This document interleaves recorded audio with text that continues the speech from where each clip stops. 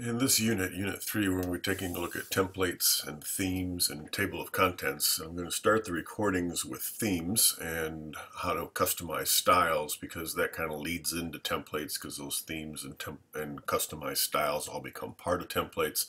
And so I'm going to start with that and then go to the templates and some of the later recordings. The document I'm going to be using is the Unit 3 sample. You should see that in your downloaded student files, in your recording support folder, if you want to follow along. So I'm going to open that up. And it's just a document that I pulled from some past classes that is for this Mako company.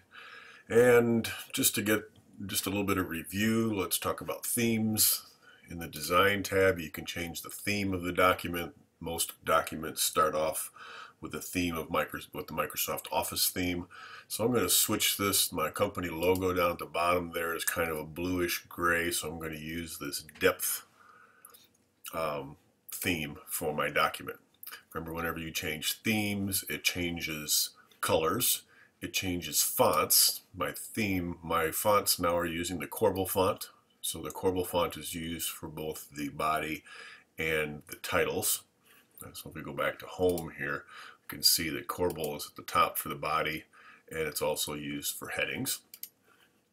And if I go back here, the themes also include color schemes. And so I'll be using the theme that goes along with this one, and all of that can be customized even more. I'm not going to go into that in this recording, but that can all be saved and changed and updated, etc. So now I'm in themes. I'm going to open up the Styles pane. Whenever you're customizing styles in a document, it comes in real handy. These are the styles that are currently available to me, but this opens up the Styles pane. The Style pane by default shows you the styles that are being used in this document or that are readily available. And notice there are different kinds of styles. These are the font styles, and tell you what, I'm going to go to options here, and instead of just bringing in the ones that are in the current document, I'm going to bring in all the styles so we can see them. All kinds of styles here. Some of them are paragraph styles. The normal style is applied to a paragraph. Other styles have a little A next to them. Those are font styles. So those are only applied to certain kinds of fonts. And then there are linked styles that have a combination of fonts and paragraph styles. So line spacing and indentation, those kinds of things combined with fonts. So it's the differences in the different styles here. And when you create your own style, you want to think about which of those is most appropriate for your styles. We'll create our own, and I'll show you how to do that here in just a second. All right, just spruce this up a little bit. First thing I want to do is take my title and turn it into the title font. So we'll grab that. I want to take the quarterly sales report and turn that into a subtitle. And I want to take my first quarter and make that stand out a little bit more, so I'm going to use the intense quote. Okay, so it's centered. Now what I could do is decide that these now are very important styles. I think I want these centered as well, so I'm going to center them. I could, if I wanted to, change the style for title and say that the title from now on is centered. Whenever I use the title style in this document, styles are stored in a document. Right? When you create new styles, they're automatically stored in this document. So if you change the style here, it doesn't change any existing documents that are already using the title style. It also doesn't change any future documents that use the title style. It's only for this document. Since I only have one title, I only have one subtitle, really doesn't make much sense to me to save those styles so that I can use them later in the document.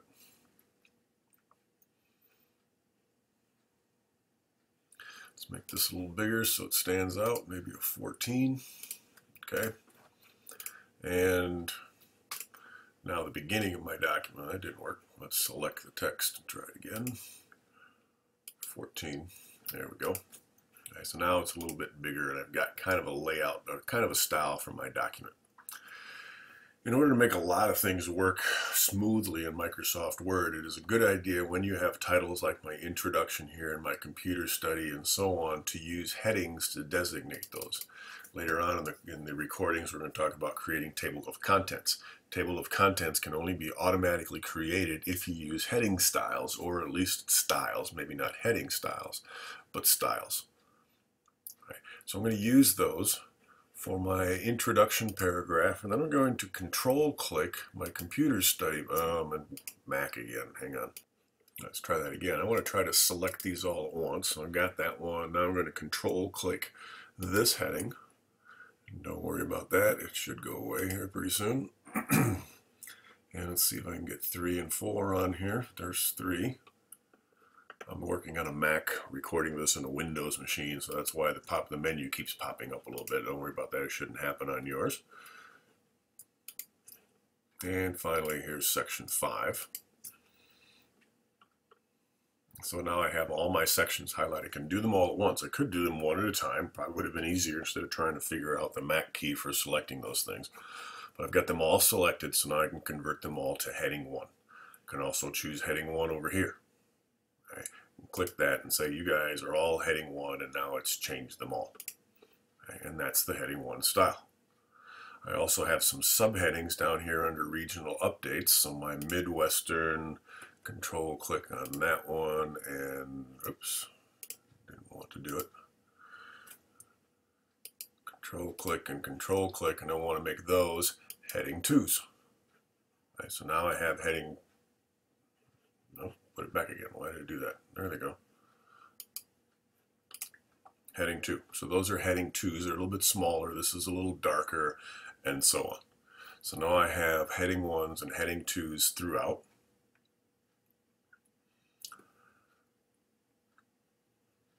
And now I'm going to change this Midwestern region. I don't think this stands out enough. So I'm going to change this. I'm going to make it boldface. And while I'm looking at it, it's selected. It's kind of light gray, and that makes it stand out. So I think what I'm also going to do is, first of all, unselect the paragraph marker. And then use the fill can to pick a kind of a light gray background for that so that it stands out. Now I could pick any of these other colors. It doesn't really matter which one I pick, so let's pick, like something a little darker. There we go. By not picking the paragraph marker, this shading only covers the text that I have selected. If I had selected the paragraph marker, that shading would go all the way over to the margin. All right, now I like that. Click away from it so you can see it. I like that as my heading 2. And I'd like to have all the heading 2s in my document now update. So what I'm going to do is tell Microsoft Word, for this document, I want all the heading 2s to be updated to match my current selection. Click on that, and now you can see that there were extra heading 2s here for a while. They've gone away, and now all my heading 2s have automatically updated throughout the document. I only have 3 of them. If I updated my heading 1s and changed their colors or something, and then did that to heading 1 style, I have updated the style for this document. Anytime I use it, it'll be highlighted. So if I add another one down here, let's just do an example here real quick. And I'll put Volker Gall in here. And then if I designate this as heading 2, it takes that new style. And that style includes fonts and includes everything. Because it's a linked style, it includes the font color, the background, the paragraph spacing, all that stuff. All right, I don't really need that for right now, so I'm going to get rid of it.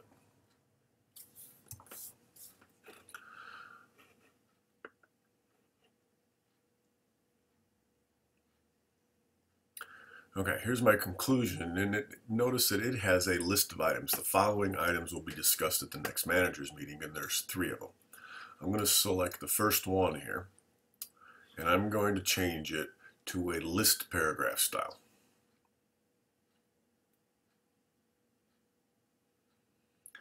And it doesn't seem to be listed on this list here, so let's just use list, see what happens. There we go. Okay. It might have indented it, the one that I did in my examples indented it, but this is a list. But I would like this list to have a bullet. So I'm going to change it to a bullet. I don't really like the round bullet, so instead I'm going to customize my bullet. I'm going to define my bullet that I want. It's not on this list. This wouldn't be too bad. This one's not bad, but I'm going to find my own. by defining a new bullet. And once you define it, it'll show up on your bullets here on your computer, but it doesn't necessarily follow you around, but it does stay inside this document. And so let's look around a little bit. I could try to find a picture, and there's all kinds of things you can search for and use that. Instead, I'm going to use the symbol. When you use a symbol, it takes you to the symbols fonts, and you can pick any of these. None of those really meet my needs. Remember in Unit 4, I talked about inserting symbols, at least in the notes, and how you can change this.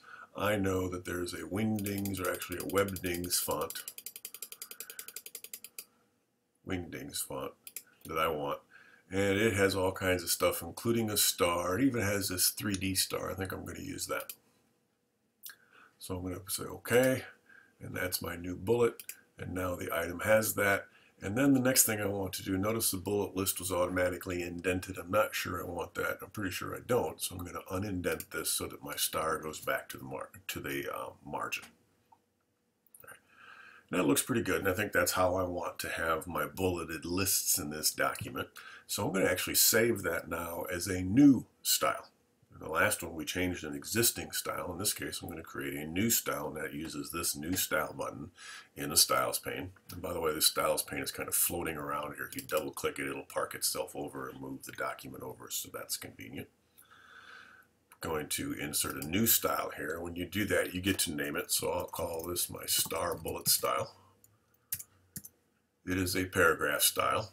It's based on list. What that means is if the list style changes, this style will change. Well, I don't want them necessarily tied together like that, so I'm going to say that this is based on no style. When you do that, another thing happens. The style for the following paragraph kicks in, and it says that after a star, whenever you enter anything else, the next paragraph is also a star whenever you start a new paragraph. And that's exactly what I want here, so that I can type as many bulleted items on this list as I want and automatically have the star attached to them. I can change the size of the that's the style. I don't want to mess with that, but I could change the style of the bullet, make it a little bit bigger if I want to. But I discovered experimenting with this that doesn't necessarily get saved. The paragraph marker doesn't get saved with the style. So I'm just going to leave this, and now that's a star bullet style. These are also from star bullets, so I'm going to highlight them and change them to star bullets. And I got an extra one. Looks like whoever created this document put paragraph markers to double space instead of adding extra spaces. So I'm going to remove any blank lines here. Let's just check. Yep, sure enough, there's a paragraph marker. There's a paragraph marker. This is a paragraph. So all these extra paragraph markers I'm going to remove. Just delete them. That one will delete. And I think I'm even going to delete this one. And then I'm going to designate, I'm going to modify my star style. I'm going to turn the markers off because they make me crazy. And I'm going to add some space after the paragraph. Okay, now it only did one because I only did the one, but now I'm going to take my star bullet and say modify to match that, and then it automatically updates the others. So when you're creating these styles, what I recommend you do, there are a couple other ways of doing it, but what I recommend you do is you highlight the text that you create the text that you want to save as a style, highlight it, and either save it as a new style or modify one of the existing styles in the document to adopt that style.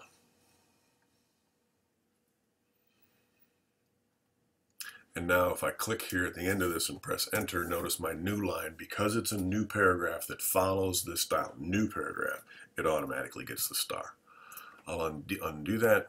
Styles pane can do a couple of other things. I'll warn you in advance, this is how I grade your assignments. I touch on these styles and it tells me what's in there.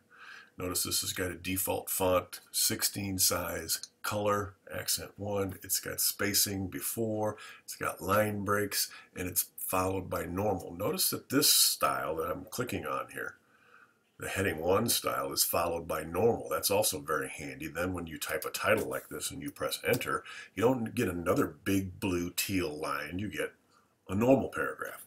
So often you will change that in your heading to change, and that was part of when I was saving it. There was an option there to say the following paragraph. Remember with our stars, the following paragraph was another star. Well, you could change that. So when you create a title, you press enter, the following paragraph automatically reverts back to normal. That's very, very handy. And another thing I like to do with my styles, besides just touching them to see what's going on, is use the preview mode.